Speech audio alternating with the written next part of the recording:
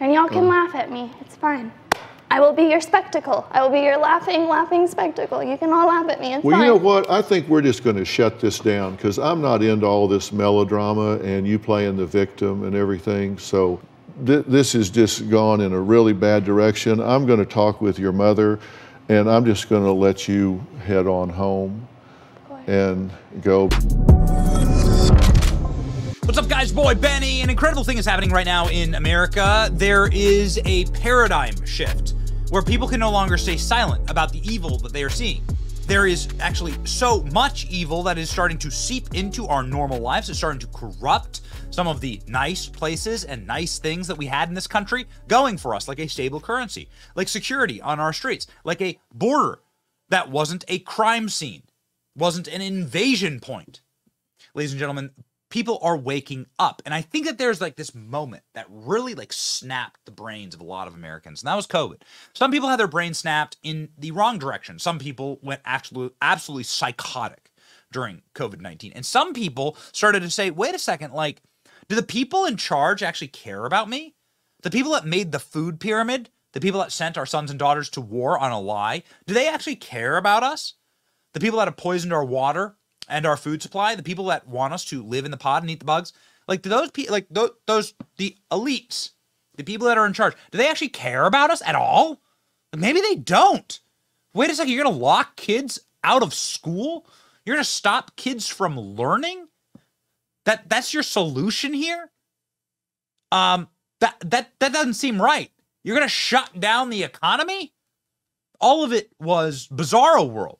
And all of it was completely and totally designed to give more power to the goblins that actually created this crisis in the first place. And that made a lot of people awake. Not enough as I thought, but it made enough people awake. And more, you're seeing clips all over social media to be like, wait a second, you wanted to stop us from where you wanted to take my job because I didn't get your experimental injection. And yet you're opening the border, the border's open, and anyone from anywhere disease is able to like come walking into the country without a single test of anything. Like that doesn't make any sense. None of it makes any sense, right? And so that's the point that's the position that we are in right now. And that position is coming crashing down on some of the last little inner sanctums of corporate media where like there is no border crisis, where COVID-19 was like the most beautifully and effortlessly handled thing. Dr. Fauci's a hero. Joe Biden is incredibly intelligent. Like that world is now collapsing, okay? Dr. Phil, did you know he was based? Dr. Phil slams COVID-19 lockdowns. We're going to be paying a very high price for decades to come, he said. He said this on The View. Dr. Phil rattles The View hosts with rant against COVID-19 closures. The View hosts, of course, are extremely low information, extremely low vibration individuals who squawk out the talking points that they've been given by the superstate. They don't know or believe or know anything. But they've been handed talking points that Dr. Fauci's a hero and that everything that Joe Biden did saved lives. Dr. Phil came in to take a massive piss in their punch bowl, pluck the feathers of these hens, and have himself a fried chicken dinner. Whew, delicious. Watch. 08, 09, smartphones came on. And kids they stopped living their lives and started watching people live their lives. And so we saw the biggest spike and the highest levels of depression, anxiety, loneliness, and suicidality since records have ever been kept. And it's just continued on and on and on. And then COVID hits 10 years later. And the same agencies that knew that are the agencies that shut down the schools for 2 years. Who does that? Who takes away the support system for these children? Who takes them away and shuts it down? And by the way, when they shut it down, they stopped the mandated reporters from being able to see children that were being abused and sexually molested, and in fact sent them home and abandoned them to their abusers with no way to watch, and referrals dropped 50 to 60%. So there was also a pandemic going on, and they were trying to save kids' lives. Remember, we know a lot of folks who died during this. So it wasn't, people weren't laying around eating bond, but, well, you know what? We're lucky. Maybe we're lucky they didn't, because we kept them out of the the places that they could be sick because no one wanted to believe we had an issue. Are you saying no school children died of COVID? I'm saying it was the safest group. They were the less vulnerable group, and they suffered and will suffer more from the mismanagement of COVID than they will from the exposure to COVID. And that's not an opinion, that's a fact. Well, Phil? Oh, man. Okay. And then what do? They immediately cut to commercial break. Quick, cut to commercial break. Panic. Oh, crap. I gotta go. You heard the music? Play him out. He's about to say something about Biden and Fauci. Quick. Too much truth. Let's read a quote here. The children are the least vulnerable group. That's a fact. And they suffered and will suffer more from the mismanagement of COVID than they will from the exposure to COVID. That's not an opinion. That's a fact. Scream and cut to commercial is what happened on The View when you state those facts. Ooh, man, ladies and gentlemen. Oh, man. That's just a total and complete brutality for the people who are there to control the narrative. That is what The View's job is to do. To the low information, typically suburban women that are just watching at home, to effectively manufacture the gray matter, the sludge that is the corporate media narrative that you are not allowed to question. And it's not the only time that Dr. Phil has said these kind of things about COVID-19. Check out this clip at the height of COVID from Dr. Phil, totally based. 250 people a year die from poverty. And the poverty line is getting such that more and more people are going to fall below that because the economy is crashing around us. And they're doing that because people are dying from the coronavirus. I get that. But look, the fact of the matter is we have people dying. 45,000 people a year die from automobile accidents, 480,000 from cigarettes, 360,000 a year from swimming pools. But we don't shut the country down for that. But yet we're doing it for this. And the fallout is going to last for years because people's lives are being destroyed. And you're not allowed to say these things, especially on The View. That is why he rattles the cages. But Dr. Phil is out here rattling away. Good for him, man. Like, good for him. On his own show, Dr. Phil hosts some of the more interesting and intriguing debates of our time, especially over race relations. This one really got us. He's talking about poverty there. Dr. Phil having a debate about Black America, blacks in America, and where do the problems actually come from inside of that community? Man, talk about a black pill on this show. Watch. That you will find there were about 3,700 free blacks who owned 12,000 slaves, black slaves. The question is, do the descendants of those free blacks who owned black slaves, do they pay? Blacks really benefited more the first 100 years after slavery we have in the last 50 years. I was born in 1937 during the Depression. Everyone in my small, low-income black community, 98% of the households had a man and a woman raising children. Elderly people could walk safely in that community without fear of being assaulted by their grandchildren. Never heard a gunfire during that time. Never heard of a child being shot to death in the crib. But there are 50 children today who have been shot and killed in our cities. If you're talking about remedies, we've got to look beyond saying that every solution has to have a winner and a loser, that blacks can only benefit if whites lose. We have to be defined more than just victims of oppression. If you are platforming that viewpoint, this man is obviously a scholar and somebody who's appeared on Tucker Carlson's show regularly to speak about racial issues. This man has done his homework and obviously lived this experience and has the data to back it all up. They're lying. They have eroded, degraded, and destroyed that community, and they continue to do so. Go check in on the south side of Chicago, the Bronx.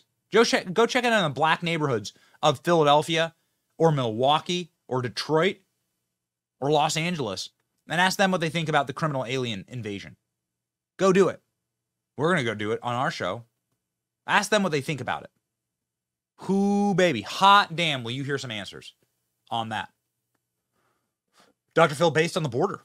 Dr. Phil's gone down to the border and has obviously seen with his own eyes what is going on there. Dr. Phil has regularly gone on TV to talk about the border issue, something that, of course, you're not allowed to do if you're a celebrity. But talking about the open invasion of our country, Dr. Phil saying that the Chinese criminal aliens entering the U.S. across the border are spies. So unbelievably based. Look at Dr. Phil. Good for him, man.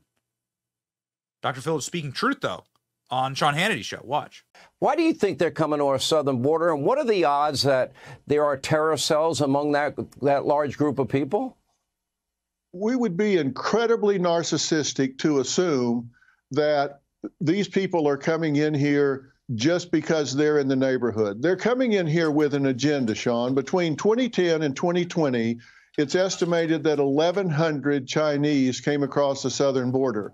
In the first 11 months of 23, it's estimated that 33,000 came across, and many of them military-age men. Now, where did they go once they came across the border? We have no idea. They're not being monitored. They're not being followed. And look, in China, you don't just decide, you know what, I think I'll take a trip. They have to go through certain steps to get out of China. It costs a lot of money to get here. And when they get here, what are they doing? If they're working in farming, if they're working in industry, I'll promise you they are expected to do certain things. Are they spying? Are they sending seeds back from farming to China? Are they getting plans from industries they're working on?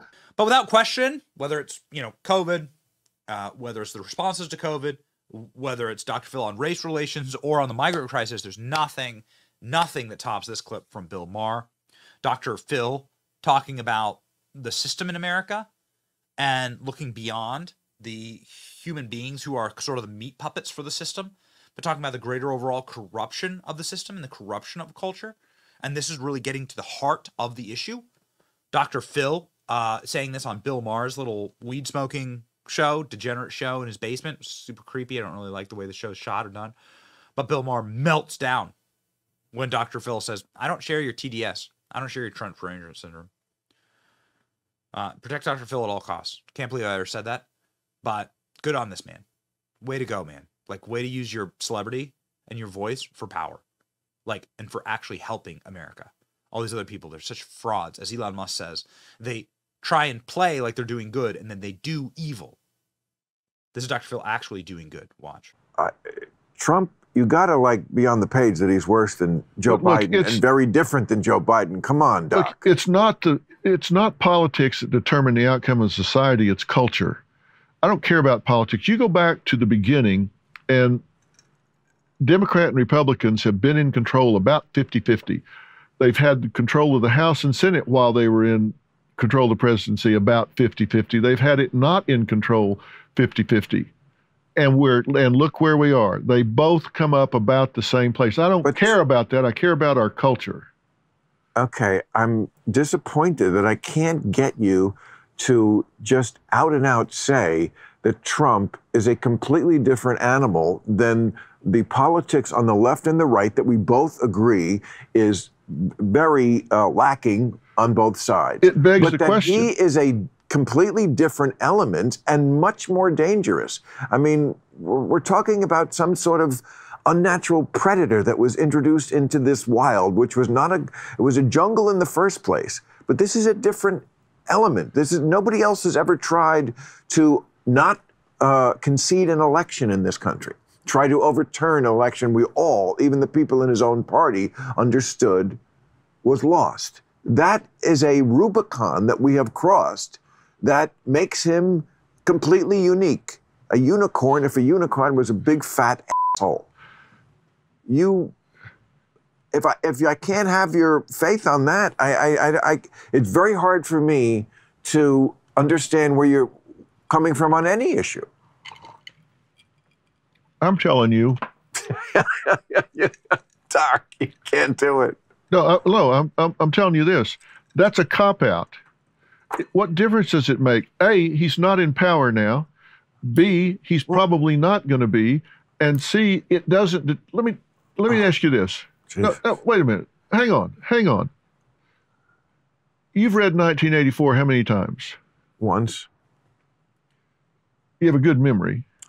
I mean, it was like college time, but I loved it. And I certainly remember the gist, the Ministry of Truth. Yeah. And Oceana. Yes. The government came in, they said, we're going to tell you what words you can use. We're going to tell you what words you can't use. Yes. And if you don't do it right, we're going to unperson you. I'm all over that. You remember all that? I know. And by the way, the Biden administration actually tried to have this year a Ministry of Truth. They almost called it. It was very close to that. I can't remember the name. It was close. It was close, and it was exactly what that is. I agree. But even beyond that, let me tell you this. But you think that's a bigger problem than Donald Trump? No, I don't. Oh, because I don't think politics are the big problem. What I'm telling you is this.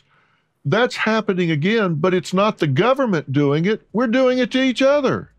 This cancel culture bullshit, we're doing what 1984 had Oceana, the government, doing. We're doing to each other. I understand. I couldn't agree more. It's the culture that's the problem here. You're wanting to say, let's pick somebody and throw them against the wall, whether it's Biden or Trump or Bush or whoever.